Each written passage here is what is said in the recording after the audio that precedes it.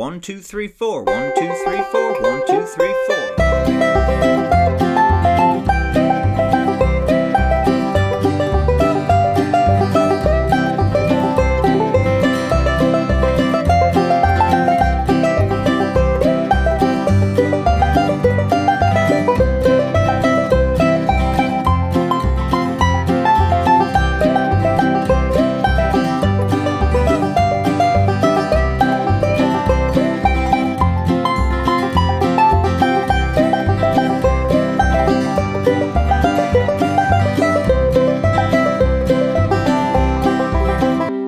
Out there in Banjo Land, Mike Henning here, coming to you today with an up-the-neck version of the classic Earl Scruggs tune, Home Sweet Home.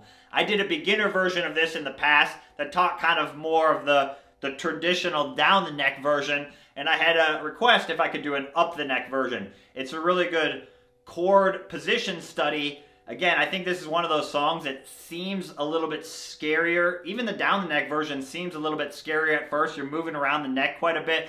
But if you understand the chord positions and shapes behind it, it really makes it a lot easier to play. We're going to use the bar shape, the F shape, and the D shape a lot moving around in this song. And the other thing we're going to do in this up-the-neck version is throw in a couple of little melodic licks, add a little bit of spice, add a little bit of flavor, and then revert back to those classic Scruggs licks. That's something I really like to do. All right, we'll break down the A part and the B part, just how I played it at the beginning. I'll show you all the left hand and right hand moves needed to play the song. And again, we'll break down those chord positions so you can get familiar with them, hopefully start using them in other songs as well. Let's start breaking down Home Sweet Home in the key of C. All right, let's start breaking down this up-the-neck version of Home Sweet Home. So we're actually in drop C tuning for this lesson. I dropped my low 4 string down to a C to get that nice octave and get that low, right, that low C note. But I will preface this by saying that actually in the solo, we're never actually gonna hit that low C note because we're playing a solo way up the neck. So you actually don't need to retune it if you don't want to, or if you're just feeling lazy. But I do like retuning. It's a little ode to Earl Scruggs. He did his version in drop C tuning. It will affect the backup a little bit that we'll break down later in the lesson, but just kind of know that you can tune down to drop C if you want to, or you don't have to. It actually won't affect the solo, but I like having that low note. It adds some nice overtones as well. All right, let's jump into the lesson. All right, so we have a little 2-measure intro. So I would only play the 2-measure intro if I was starting the song from scratch. If the song is already going and you're playing backup, we'll just want to play the pickup of measure 2 only that we'll break down in a second. But if you're starting the song, it's a nice little way to set the tempo. We're going to be up here in our F position C chord, up at the 9th, 8th, and 10th frets. Remember, our ring finger could normally go here, right? But remember, we're in drop C tuning, so that's where that really does kind of come into play. That finger no longer works. So when I'm in drop C tuning, I'm just going to kind of play up on the top 3 strings a lot of times. So that's what we're doing here. We're going to do a pinch, and then the Foggy Mountain roll. So your thumb's going to come down, and then you're going to do 5, 2, 1, 5. So you have...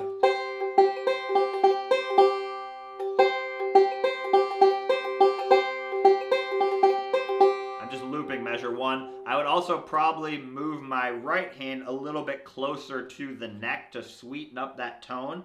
It's kind of personal preference, but I like to play up here a little bit more when I'm playing up the neck. It just sweetens it up a little bit for my taste.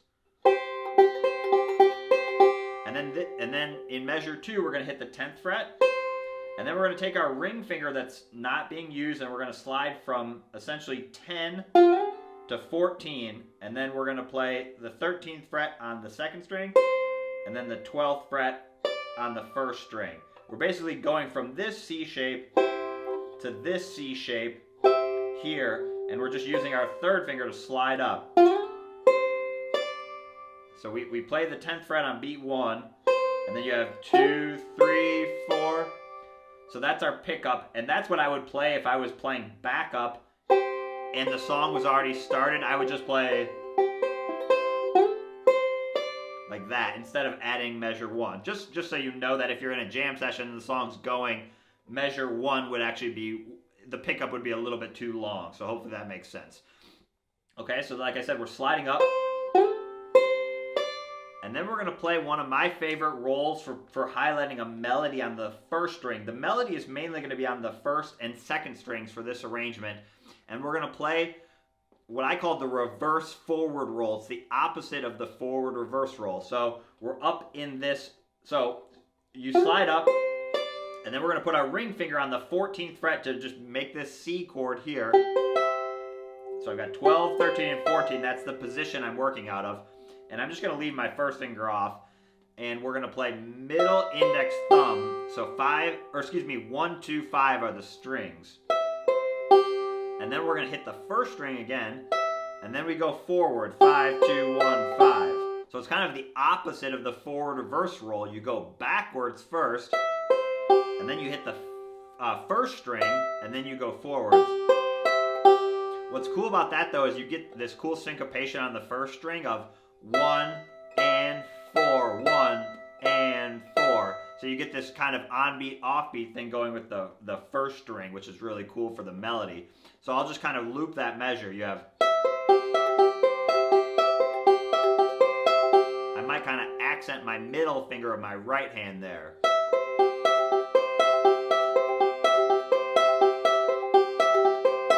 We're going to be using that roll a lot, so practice that one if you're not familiar with it. That's a really good roll for highlighting melodies on the first string, like I said.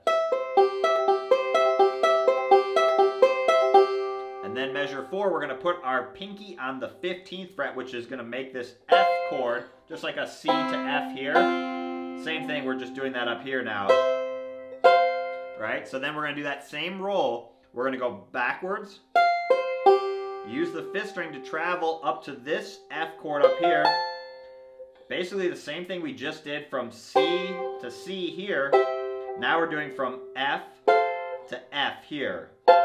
That's all we're doing. We're taking those positions F shape to D shape, and then F shape F chord to D shape F chord. That's all we're doing. And that roll works really well because we get to use the 5th string. So we have...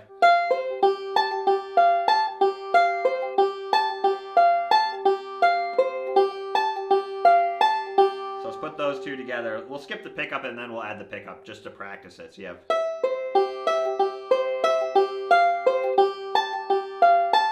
And I switch back to my middle finger and 3rd finger there. That's just what feels easiest for me.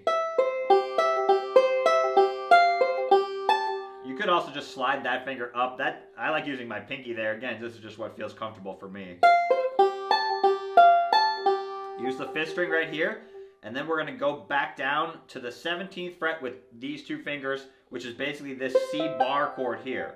So it's really important to understand the positions. That's going to help the solo make a lot more sense. So we're going C to C, F to F, and then we're going from this C back to this C here is what we're about to do. That's the section we're at now. So imagine those chord shapes in your mind, even though we're not playing. We're really just playing the top 2 strings of those chords. Like that. So we're going...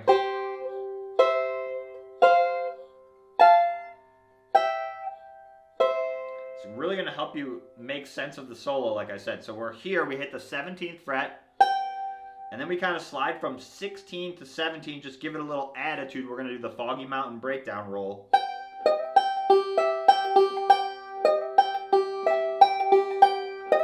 Slide pretty quick there. It's kind of just a little grace note.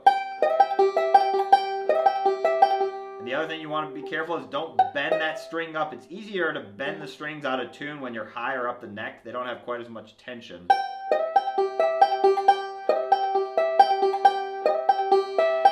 And then we go down to this 13th fret. So we have...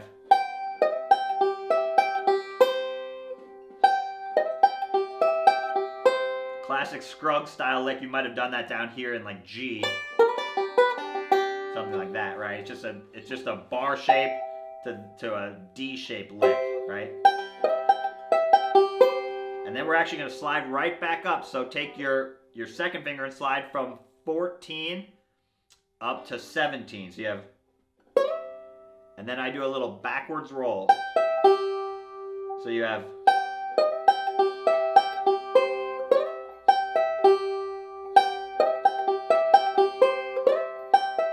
very Scruggs style there. And then we take this shape, so we're in a C bar chord, and we use this 5th string to slide it down to the 12th fret, which is like a G bar chord. We're going to do that reverse forward roll. And then put your pinky on the 14th fret and roll forward. So you have...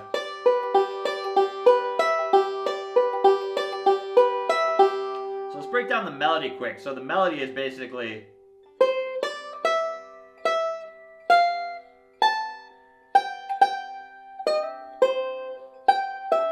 And then...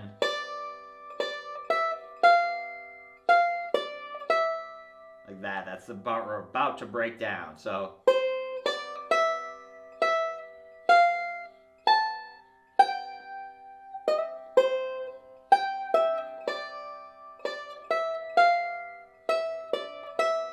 that's kind of like the melody in its simplest form, right? So we're just using those shapes, right? C to C, F to F, C to C, back up to C, and now down to G. So we have, and then slide this shape up to 15 and 15, which is, it's really like a G7 chord right here. And we're just playing the top 2 strings, and we're going to do a reverse roll. And then take your 3rd finger off and play the 14th fret. So let's play those 2 measures together at 7 and 8. We have...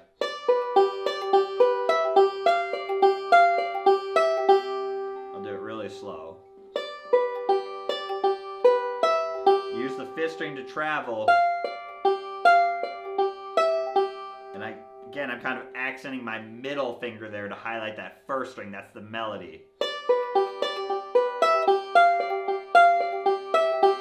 And then here's a classic Scruggs lick that's a little bit hard to tab out to get the exact sound, but we're going to take our middle finger, slide from 15 to 17, and then put your ring finger on the 17th fret of the high string. So again, we're sliding back up to that C bar chord now, and we're going to go...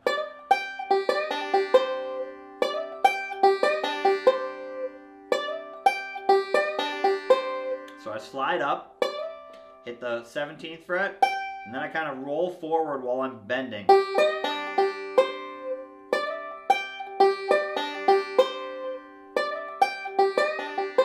Probably easier to just kind of try to mimic the sound. The other thing I might do there is slide back a little bit toward the bridge to give that a little more attitude. And then I might move my hand up to sweeten it up once I land the lick. So that's what we're doing there. So we have...